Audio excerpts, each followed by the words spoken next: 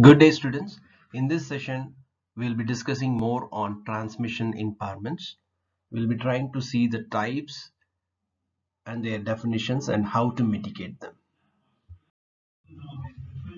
As we know, the physical path between transmitter and receiver is called the transmission medium. It's also called the channel.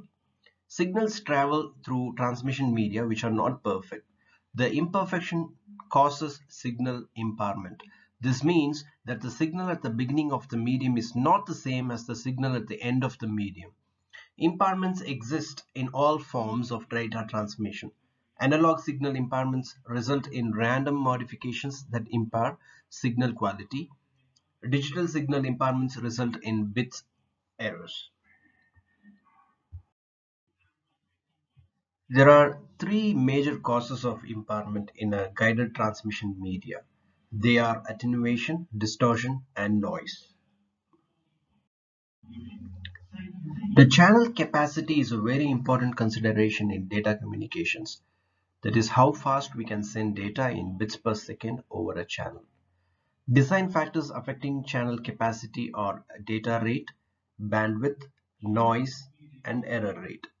Now, data rate is defined as the amount of data transmitted during a specific time period over a network. Bandwidth is defined as the potential of the data that is to be transferred in a specific period of time. For example, if bandwidth is 100 megabits per second but data rate is 50 megabits per second, it means maximum of 100 megabit data can be transferred over channel and it's transmitting only 50 megabits data per second. Attenuation is the loss of signal strength in networking cables or connections. An amplifier is an electronic device that increases the voltage, current, or power of a signal. To show the loss or gain of energy, the unit decibel is used. Now, the decibel measures the relative strength of two signals or one signal at two different points.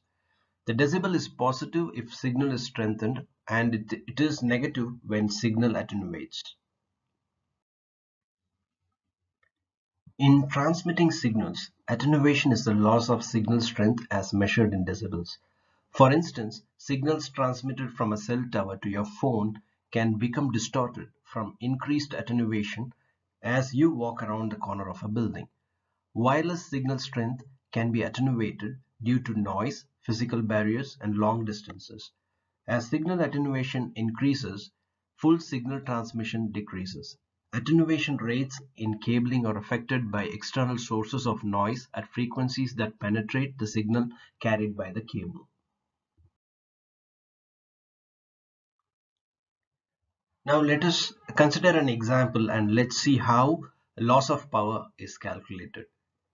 The scenario goes like this. Suppose a signal travels through a transmission media and its power is reduced to 1.5. This means that P2 is half P1.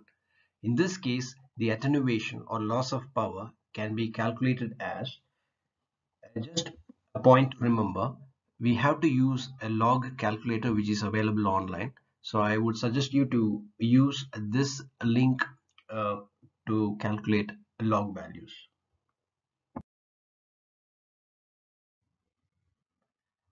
The formula, the expression to calculate the reduction is 10 log P2 over P1 to the base 10. So in this case, P2 is 0.5 P1.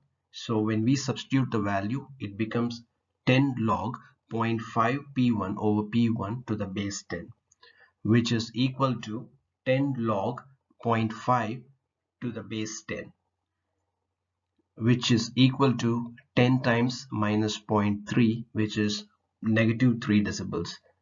So if you want to calculate the log value of 0.5 to the base 10, I would suggest you to use the rapidtables.com, which gives a log calculation.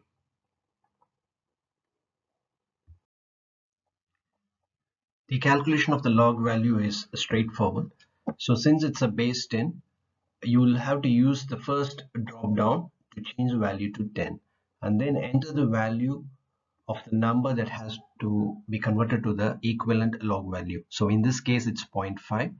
So enter 0.5 and just press equal to or calculate, and that's it. You will get the value of the base 10 logarithm of 0.5, which is minus 0.30102999566 and so on.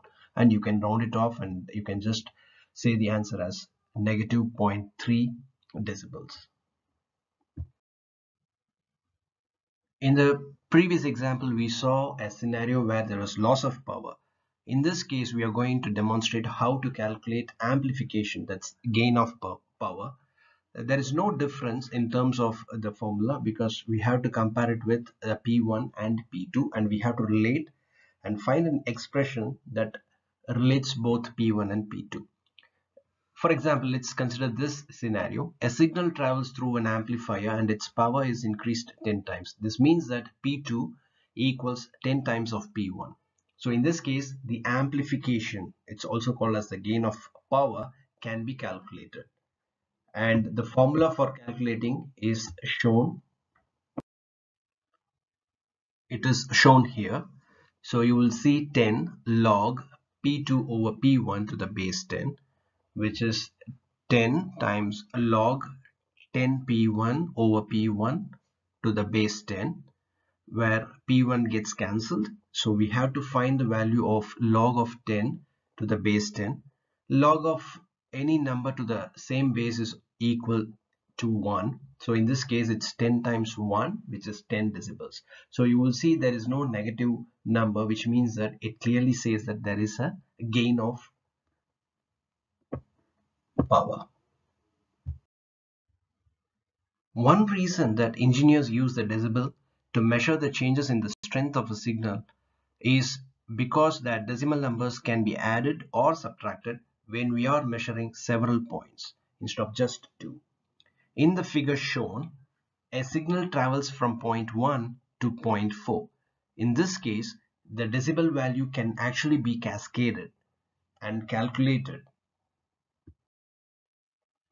In this case, the decibel value is calculated as minus 3 plus 7 minus 3 equals plus 1. Let us see another scenario or example where the decibel is measured in milliwatts. So like I said, sometimes the decibel is used to measure signal power in milliwatts. In this case, it is referred to as dBm and is calculated as dBm equals 10 log Pm to the base 10, where Pm denotes the power in milliwatts. Now let's calculate the power of a signal with dBm equals negative 30. Please note the highlighted expression, that is when b raised to the power y equals x, then the base b logarithm of a number x is log x to the base b equals y. It could also be written as b raised to the power y equals x. So we are going to use this when we calculate 10 log Pm to the base 10 equals negative 30. So when you do the cancellation, it will be getting the value 10 raised to the power 3 milliwatts. Let us discuss another example. In this case, the loss in a cable is usually defined in decibels per kilometer. If the signal at the beginning of a cable with negative 0.3 decibels per kilometer has a power of 2 milliwatts, what is the power of the signal at 5 kilometer? If you see the steps, since we know the loss in the cable is negative 1.5 decibels and the distance is given in 5 kilometers, so the calculation is P2 over P1 equals 10 raised to the power minus 0.15 equals to 0.71. So finally, after all the cancellations and divisions, we get a value of 1.4 milliwatts.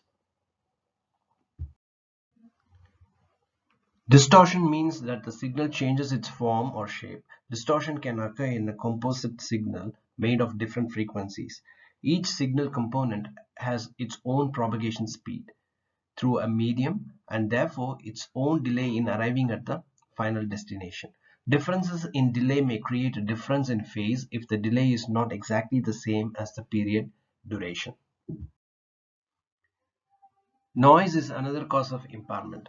Thermal noise is the random motion of electrons in a wire which creates an extra signal not originally sent by the transmitter.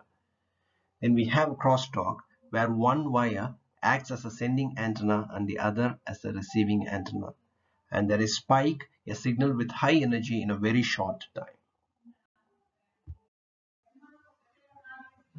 It is important for us to consider the average signal power and the average noise power because these may change with time. Signal to noise ratio is actually the ratio of what is wanted, that is the signal, to what is not wanted, that's the noise. A high SNR means the signal is less corrupted by noise, and a low SNR means the signal is more corrupted by noise. It is the ratio between two powers or power signals. This image shown here clearly differentiates the large SNR and the small signal to noise ratio. So in the first case, you will clearly see that there is a large signal to noise ratio, and in the second case, there is a small signal to noise ratio.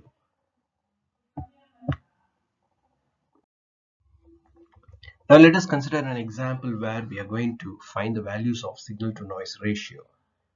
There are two formats. One is SNR, the other one is SNR suffix dB. The signal to noise ratio is often given in decimals, and SNR dB equals 10 log to the value of SNR to the base 10, and SNR dB equals 10 log signal to noise ratio to the base 10. So for the given scenario where the power of a signal is 10 milliwatts and the power of the noise is 1 microwatts, the values of SNR and SNR dB is calculated as follows. So the signal to noise ratio, like I said, is often given in decibels, and the formula that we are going to use is 10 log SNR to the base 10. So in this case, we also know that 10 milliwatt or 1 microwatt. So the formula, you will be able to see the calculations. After cancelling out and doing the division, we get a value of 40. So when we apply these arithmetic, it is interesting to note that the values of SNR or SNR suffix dB for a noiseless channel, it will be infinite. We'll not be able to define it. So in this case, it's very difficult in real life. It is in the ideal case. Please note some of the effects or causes of transmission impairments in unguided wireless media. The first one is the free space loss. So it happens because the signals disperse with the distance. The second one is the atmospheric absorption, where water vapor and oxygen contribute to signal loss. Multipath, where the obstacles reflect signal creating multiple copies. Refraction, the change in signal speed due to atmospheric conditions. And finally, the thermal noise, which is a white noise arising from thermal activity of devices. Thank you for listening to this session. We will meet in the next session.